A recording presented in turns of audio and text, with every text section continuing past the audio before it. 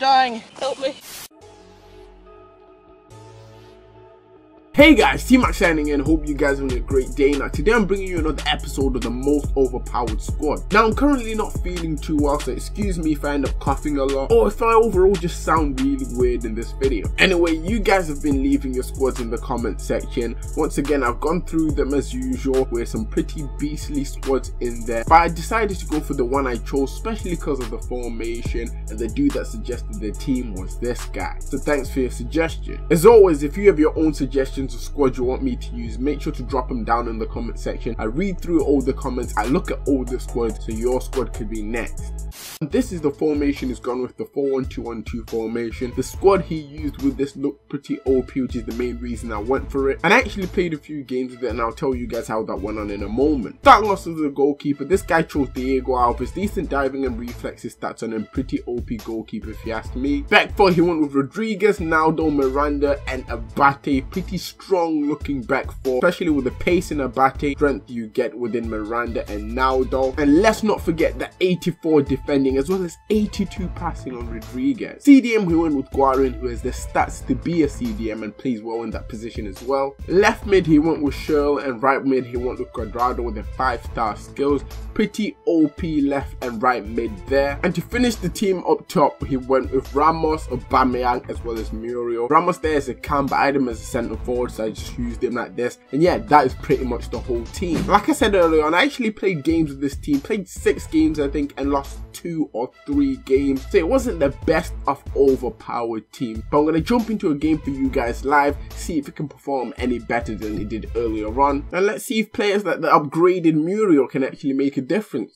This is the team I'm coming up against. He's got Eto up top, Quaresma, Nani in there, some pretty decent looking players. These are players from the Superliga. Haven't really seen squads like this around. Anyways, let's see how this goes.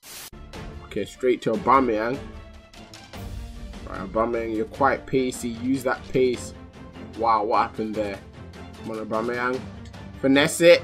Boom! Oh, God, that might have been a goal. That was so close. Muriel. Oh, off the post. Come on, Cuadrado. There we go. Cuadrado puts it in. We're now 1-0 in the lead. Not that long into the game as well. So yeah, let's keep this up. And wins that. Muriel. There we go. Sminish it. Sminish it. Sminish it is not even a word, but it's a pretty close chance right there. Now Aubameyang is through. Wrong person. See, that's the problem with Ramos. His passing isn't the best. Now Cuadrado's through. He's supporting it. Here we go. Oh, wrong skill, mate. What are you doing? Free kick accuracy 87. He should be getting close. Come on, Rodriguez. Come on. Oh my days, he hits the post that time. Half time, guys. He's got more possession. I've got more shots and more shots on target. Let's jump into the second half and hopefully get into the lead. Make something happen. We need some magic from you. Oh, what's that? Penalty. Okay, I don't think it was a penalty, but I'll take it. Down the middle with power. Come on. Oh no. Why do people never move the keepers? Oh my days. Oh my freaking days. Why? Muriel, we need a runner. Ramos, come on. Oh no. Not enough power on that. Ramos, come on. Ramos. Finish it. Oh. Just before he took the shot. Muriel, you're through. Oh, for goodness sake. None of my shots are coming off here. What's that? A card? Oh, it gets a red card. Okay. I mean, it did look like a tackle from behind, so caused it. He has to pay the price. Boom. You're through. Finish that. Bang. There we go. Aubameyang uses his pace, finishes it, and it's 2-2. We're back in the game. Blocked off. Muriel, finish it. Oh, Aubameyang gets in the way of that shot. Come on, guys. Boom. Ramos, you're through. Finish it. Ramos. Oh, my.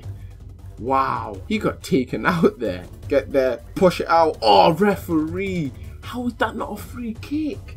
I pushed it past this keeper. Oh, wow. And that's the end of the game, guys. It's finished 2-2. Man of the match was Ramos with an 8.5 rating. Goals came from Cuadrado and Aubameyang. I'm actually really disappointed with that score, guys. We should have won that game. Nevertheless, this is the team once again. Out of all the teams I've used within this series so far, this one is definitely not one of the best. I mean, don't get me wrong, it's a pretty decent team. It's overpowered. If I had to give it a rating out of 10, probably be maybe even a 7.5 out of 10, because it's okay, but Ramos in that position in terms of passing isn't the best at passing, and I can easily say individually all these players are overpowered. Quickly want to thank Shay Shippos, the guy who suggested for me to use this team. I mean, it was an alright team, but it's not a team I would use on a daily basis. Nevertheless, if you enjoyed this, make sure to drop a like, as that would be very much appreciated. Comment your squads down in the comment section. I'll look through them and I'll pick one for my next episode. And as for today, this is T-Max signing out. Thanks for watching, guys, and see ya.